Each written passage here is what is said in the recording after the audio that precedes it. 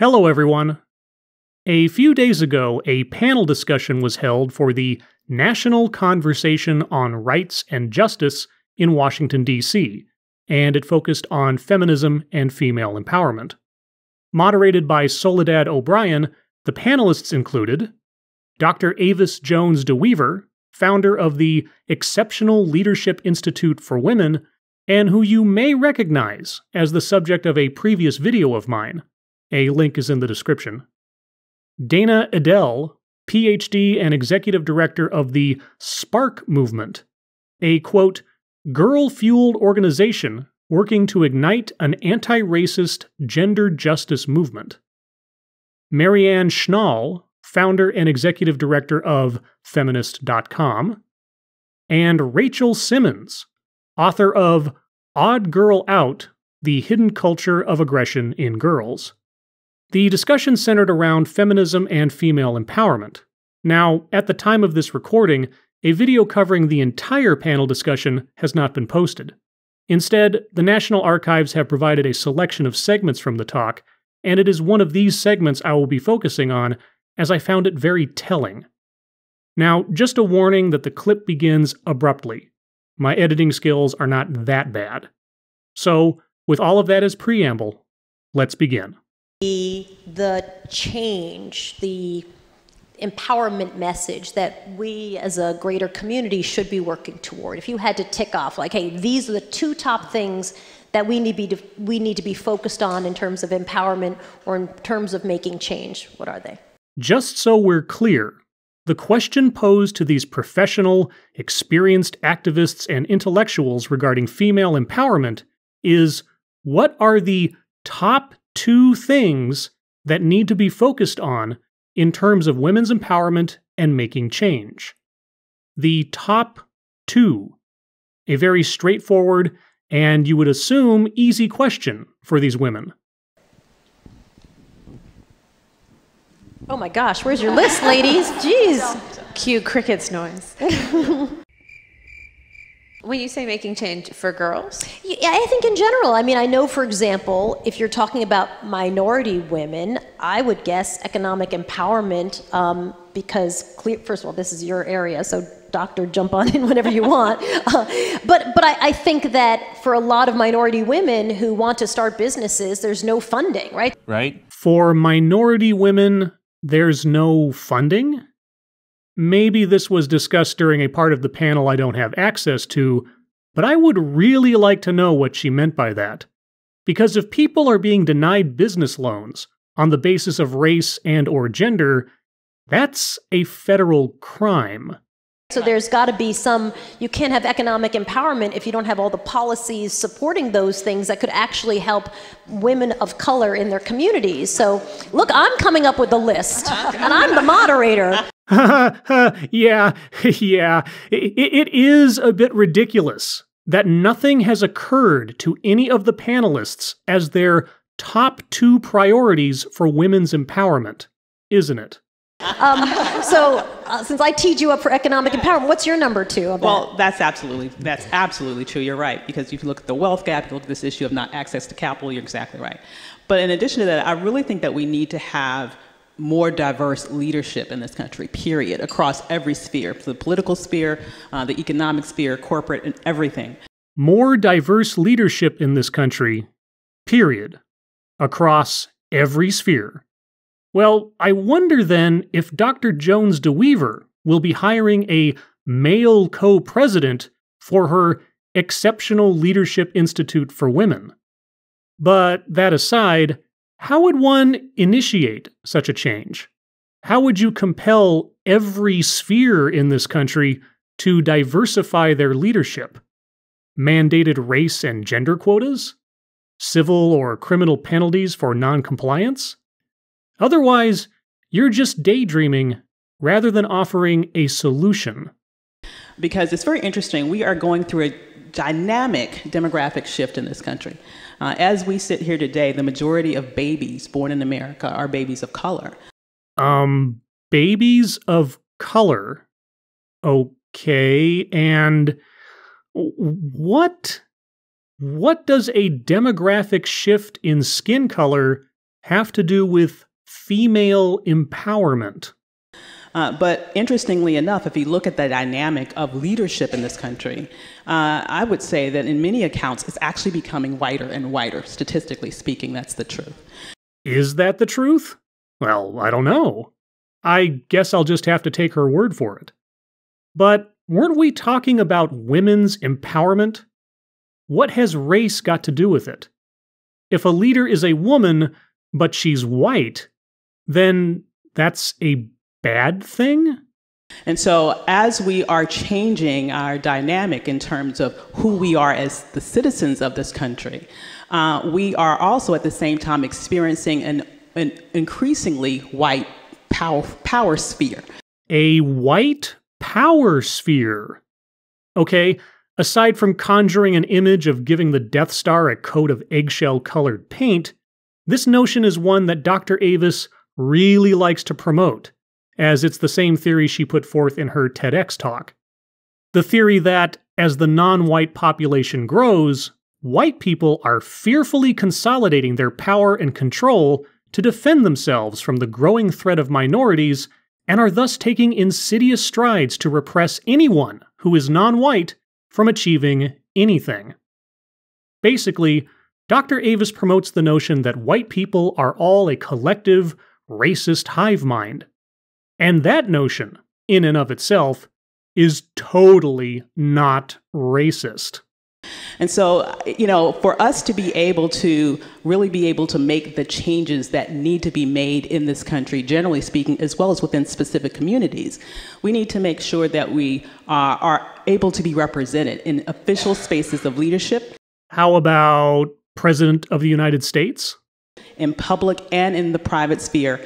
How about the Supreme Court of the United States? So that the needs of our communities can be heard and specifically acted upon. Where would you focus on? And I think my hesitation in, oh my God, I only get two important things. Yes, two. The top two. And you were as silent as all the rest when you were asked to name them. But now you've had time to think about it, so by all means, proceed. You may have 10. Okay.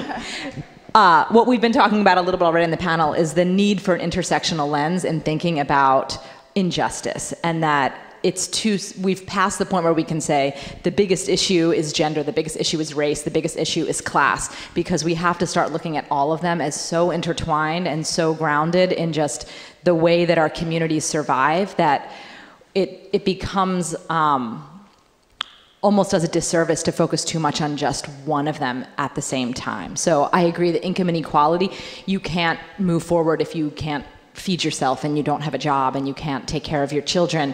But also there's race and gender and ability and all of these other systems that are at work that are preventing us from moving forward. An intersectional lens.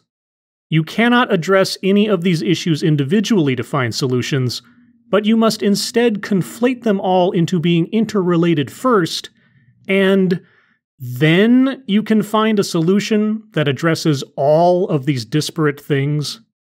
An intersectional lens will reveal some kind of all-purpose societal panacea. Is that what you mean? Because that is what it sounds like you are saying. And if that is what you are saying, then that is not an answer to anything. But I worry sometimes when we talk about intersectionality that it almost makes the problem too big, right? Right. It becomes, and they do this a lot in education, right? Right.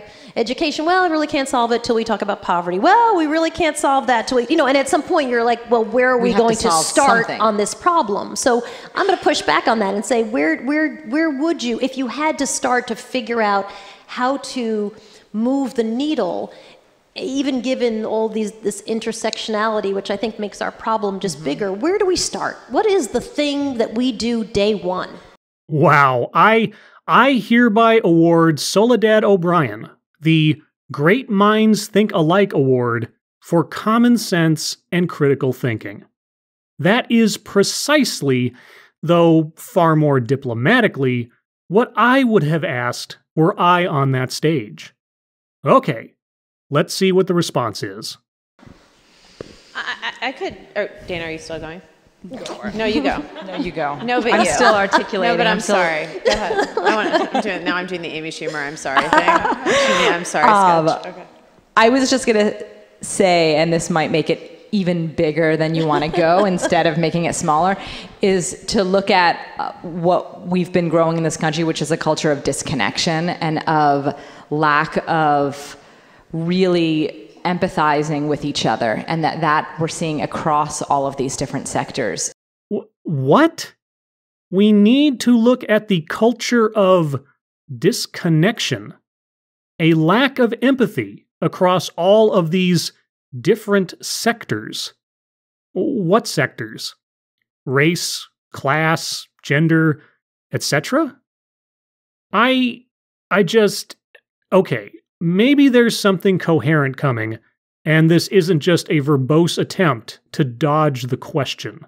So how do we shift a conversation around the need for connection and community building as part of a solution and in some ways that's a female caregiving as something that we are saying is part of a solution, but we need to see that across all different sectors, that why are we disconnected from each other so much? Nope. Pure babble.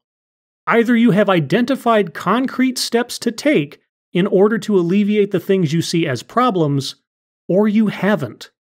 And if you haven't, then say you haven't. I don't know is a fair answer.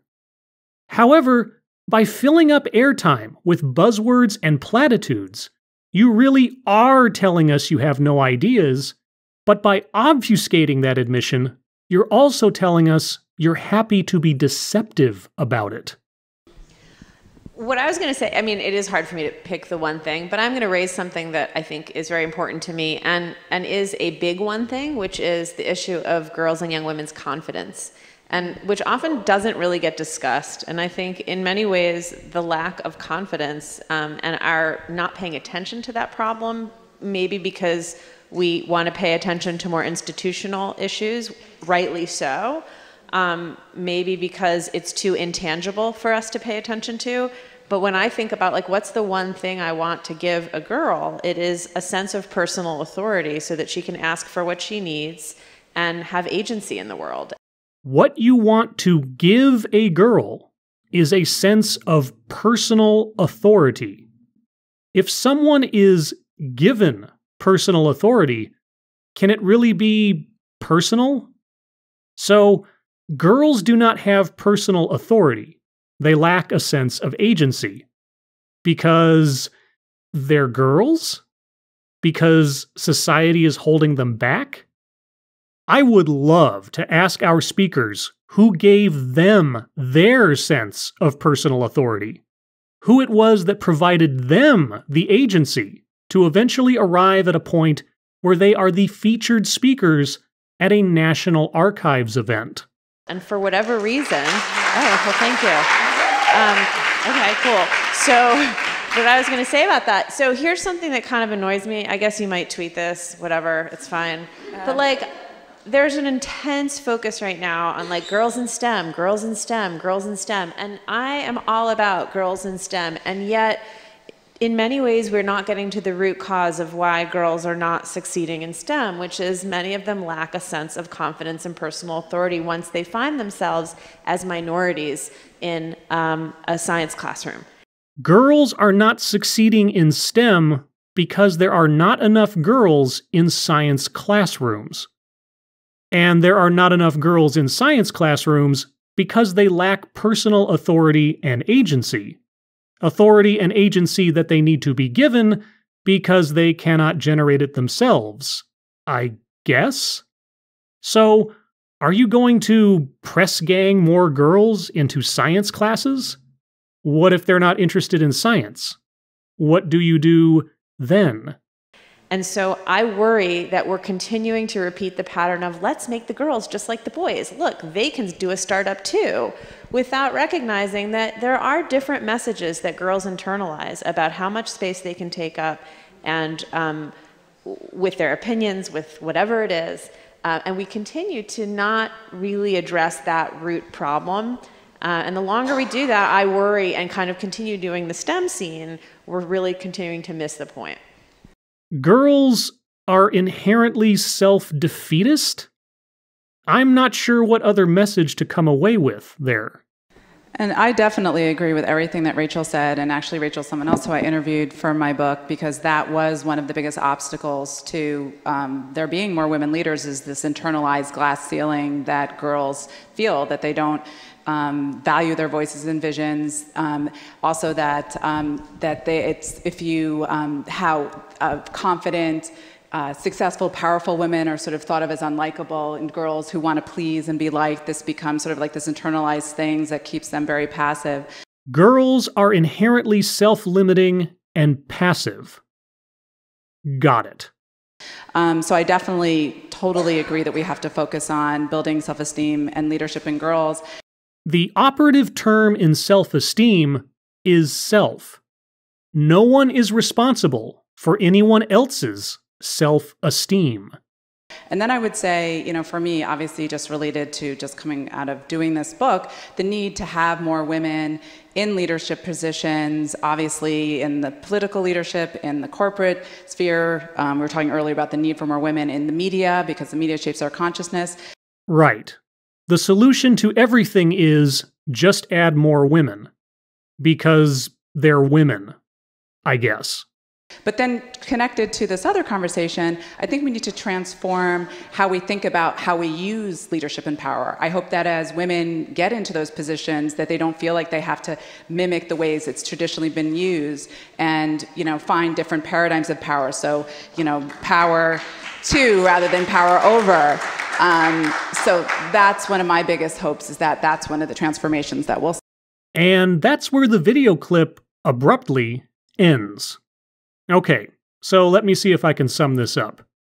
When asked what the top 2 priorities to affect change and women's empowerment in this country, we were told putting women into leadership positions, understanding that white people are power mongers, looking at the world through an intersectional lens, encouraging empathy in society to cure disconnectedness in all sectors, giving girls personal authority and agency, and also putting women into leadership positions.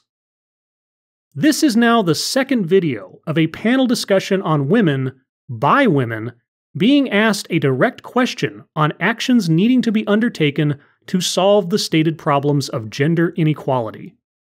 And yet, once again, when asked bluntly to articulate the essential elements of achieving the change they want to see, the changes which are necessary to empower women, such questions are met with silence, non sequiturs, and blame gaming. And yet all of these speakers are women in leadership roles, founders of organizations, executives, and authors. They sit as living examples which counter the very issues and challenges that they tell us are so endemic to our society. So, are they unable to offer us anything solid because the problems are that complex? Or because they're proposing solutions to a problem that even they cannot precisely describe? The world may never know. As always, thank you for watching.